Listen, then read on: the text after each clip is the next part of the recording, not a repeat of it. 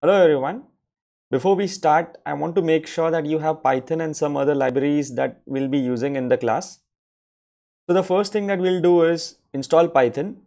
Click the link in the description to get to this page over here. So let's scroll down and get the Windows executable package. Run it. Now over here, first click on add Python 3.7 to path and then click install now.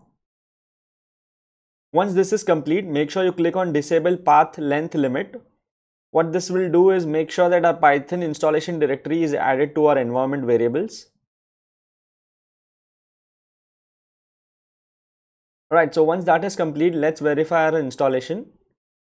I will go to command prompt and then type Python version.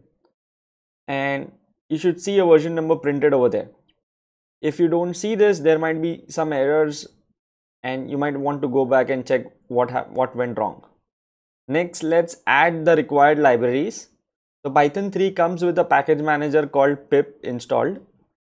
So let's go to the description page over here and copy this command.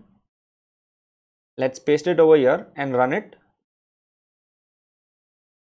So this might take a few minutes, and once all of the required libraries are installed, the last thing that I recommend you do is download and install Sublime Text Editor.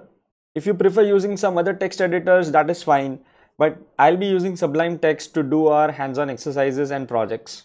If you get stuck somewhere, please email me at hello@codeheroku.com, and don't forget to send a screenshot and some details of the errors that you're seeing. Alright, so looking forward to seeing you in the class.